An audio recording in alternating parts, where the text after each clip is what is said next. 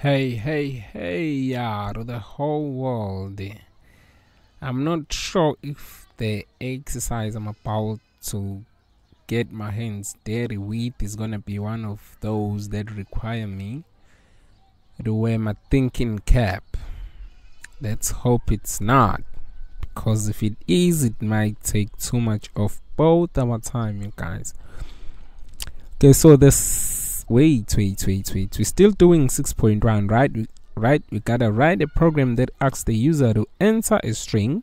The program should then print the following. Okay, the seventh character of the string if the string is long enough, and the message otherwise. Let's take care of that in the meantime. Of course, the very first thing we need will be to have a string.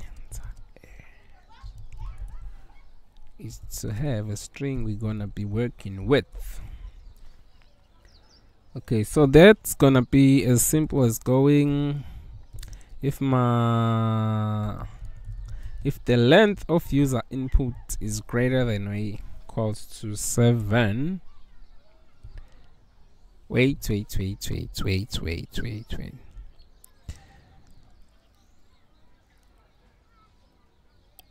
The seventh character. Okay, so the number of characters has to be greater than or equals to 7. Otherwise, we are told, if that is not the case, we are told to display a message. I'll just go not enough number of characters. Error. Not enough number of characters. Number of characters. Okay, now suppose we could how are we gonna go about doing this? It's gonna be as simple as going, if you did check out my previous video, you guys, you don't have to watch this, you probably know what is needed of you here. So I'll simply go the seventh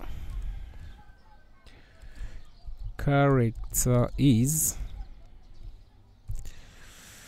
and then I simply go user input. Of course, I need to pass 6 over there, because indices are 0 based, right? So we're gonna have to pass 6. Now let's see. Really? What's going on? I forgot the comma there. In fact, I put it in the wrong place. In the case of my life programming school, the seventh character will be E, the one after F. Remember, you guys, the white spaces are considered as well. So 3, 4, 5, 6, 7. Okay, now let me try something else. I probably shouldn't, because most of you know this stuff. Okay, so displaying L is that L over there is the seventh character. Now that I've taken care of that, let's see what else is required of me. The string with its first and last characters removed, so we need to display that. Okay, in the meantime, I need to remove that.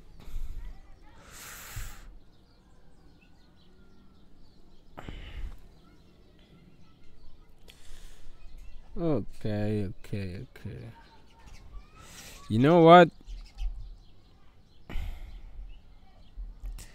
These are two different problems. Okay, so I think I'm gonna need to do a multi-line comment there.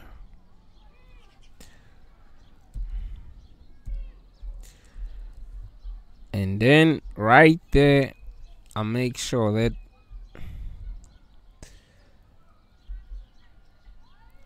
the string has to have at least 2 characters in order for me to remove the first and the last, right? I was told to remove those two and then display the remaining string. Okay, so I'll simply invoke what? I'll simply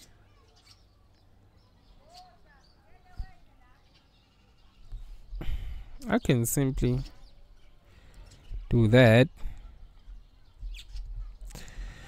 There's more than one way of doing this, you guys, and one way will be to display my character. Remember, we can specify A and B over here, and both are optional.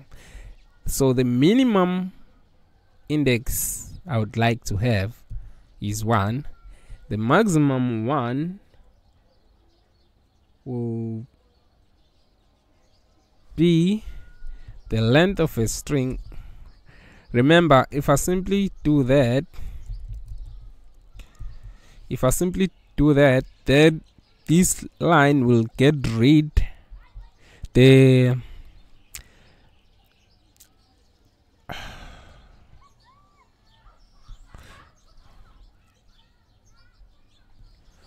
really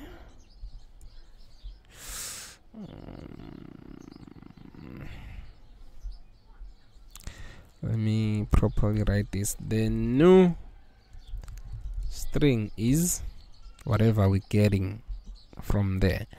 Okay, you see, you guys, that right there won't be included.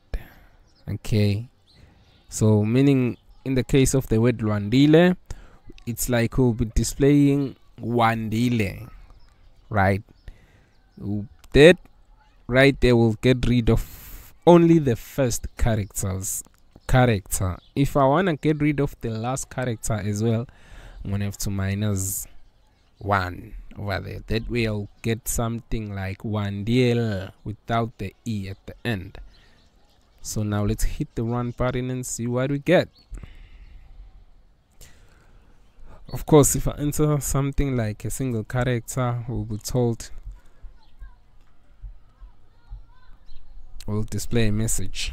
Okay, so now I'll go Lwandile. See, that will get rid of the first character and the last character. Okay, as I mentioned, you guys, this is one way of doing it. Another one will be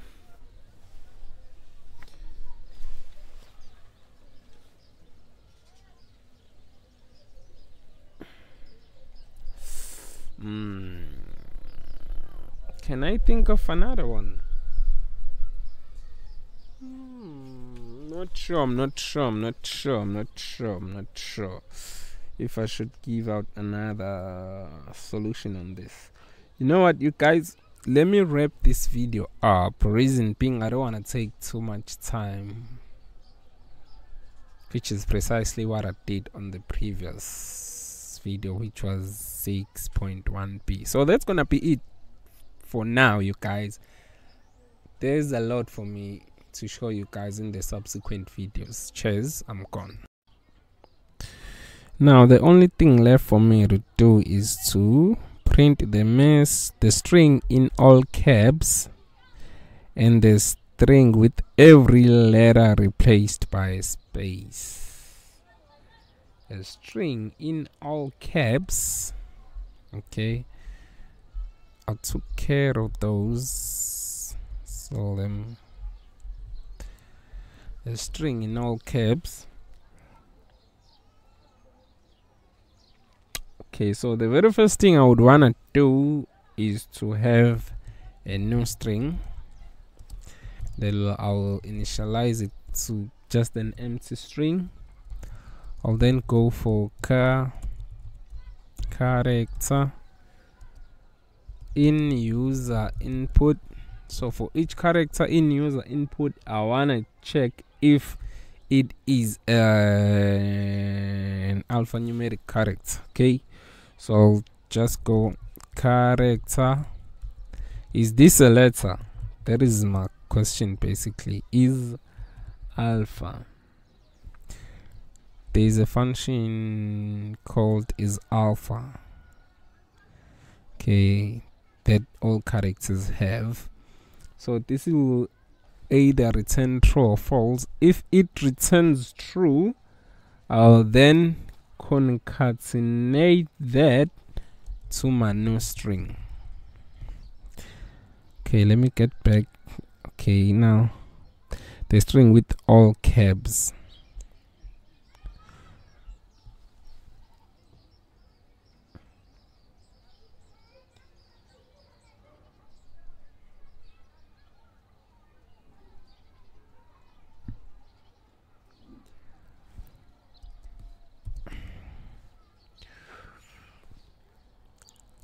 New string.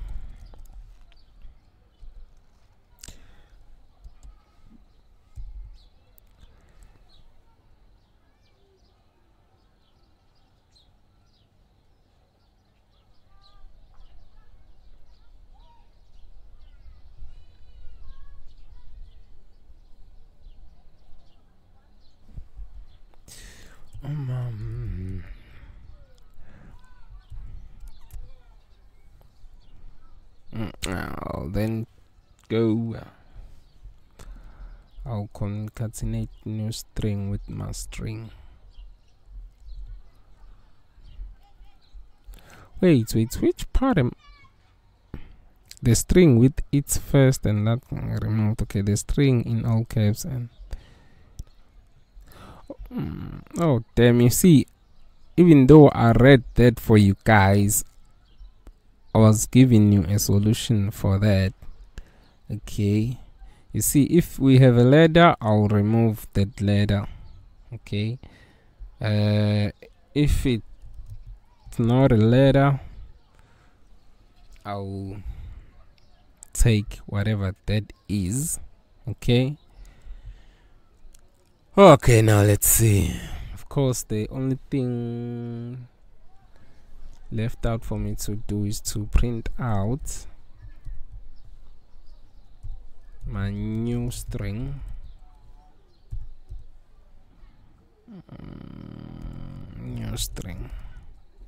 Okay, this whole thing, you guys, will only do what? It will only remove all the characters. Okay,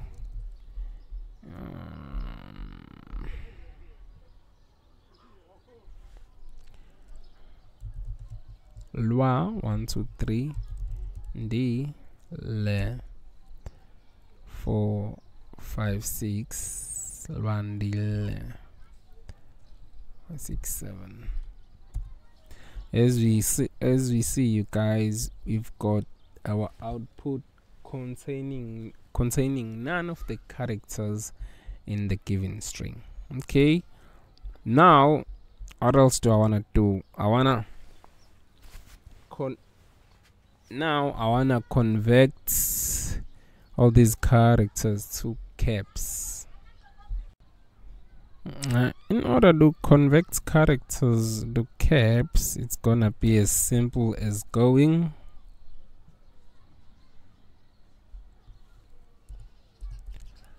print user input dot to. There's a function called to upper. It's not to upper, it's just upper.